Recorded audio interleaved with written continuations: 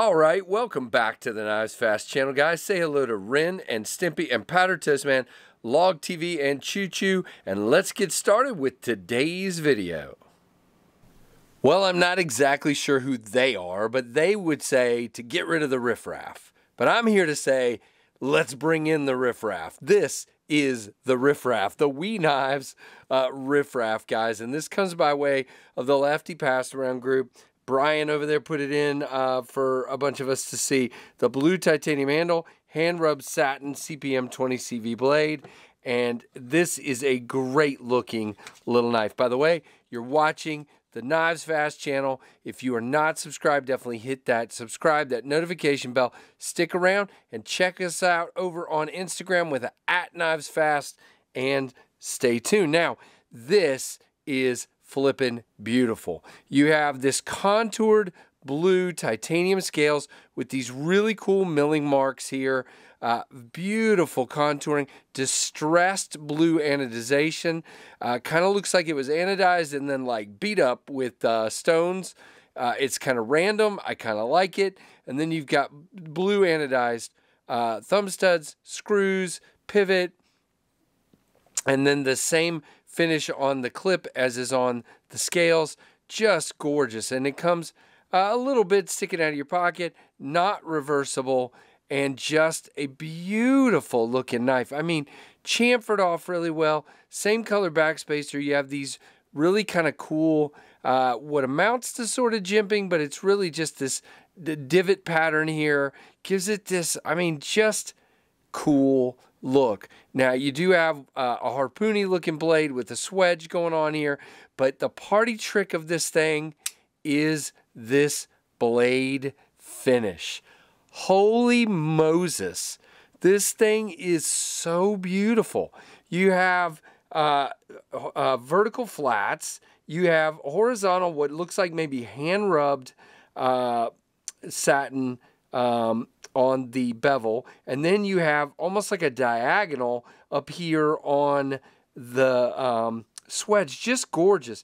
And we're going to talk here in a minute because I've already forgotten of who the designer is, but I'm going to look it up real quick because that's going to bother me now. It is Matthew Christensen. That's what I was about to say, but I didn't want to screw it up. So there you go, Matthew Christensen design, and that is all the billboarding you have. Now, this is a 20 CV blade. This guy is not, look at that balance point. This guy is not super big, but I do get 4 fingers on it. Now, you are kind of locked in. There's nowhere to choke up. You're locked into this kind of thumb ramp with aggressive jimping right there on that thumb ramp. So stinking good. Now, for me, because you have a finger well here, you are kind of locked to that spot. And you do feel, because it's short, a little pushed up against this right here.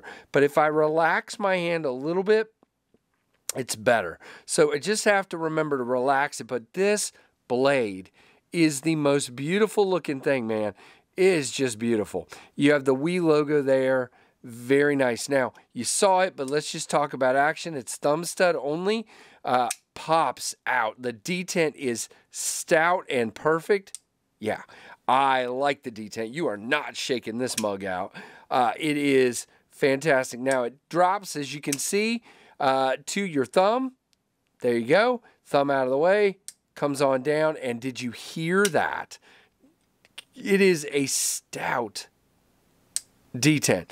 Very, very nice. You do have blue hardware, like I said. Now, as far as lock bar access, you do have it. You have a little bit of a pass-through and a chamfer. You don't really have to jam your thumb down there. It is good. I mean, it moves easily. The relief is good. You do have a lock bar insert in steel.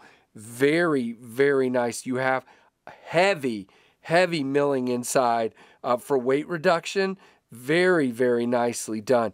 And I love this big, tall blade with a flat grind here and this just ridiculous handle, nice and thin. Now, you do feel that clip a little bit right here, but it's not bad. It's not a hot spot, and it feels pretty good once you get used to where your hand needs to be. Now, shoot. It is a ridiculous slicer, guys. You do have a tip for piercing, and did you see that? It is narrowed down towards the tip a lot. Swedged up here, narrowed down, and it just easily pushes right through that cardboard. No problem whatsoever. It is a material destroyer, and it's not a big knife. This is a small knife, and it just proves, contrary to what knuckleheads like me say, that we prefer big knives, that you don't have to have a big knife to go to work. This guy is a workhorse. Now, these are $259.25. I will put a link down below, but you know what? I'm not too put out by that price. It is pretty stinking good for what you're getting. 7.78 inches. Now, again, it seems really small because of, again, the way you're locked into this grip. But it's not super small, but it's not big either. It's under 8 inches, and it's a 3.12 inch blade. The blade thickness is just 0.13. CPM 20 CV, heat treated at 59 to 61. It's a beautiful clip point with a plain satin, beautiful satin finish blade. Handle length is 4.16. The handle thickness is 0.44, so very thin there as well, and it just feels great. Tip-up carry, right side only. Manual opening with the thumb studs. Matthew Christensen design, made by We in China. 3.41 ounces for a 3.12 blade. I will take that all day. Very, very nicely done. I am so glad I got to check this out. And to be honest with you, I really want one. I've just got this silly policy because of money being tight that I don't buy things that I already got to review. I only buy things that I haven't reviewed yet. So we're going to hold off.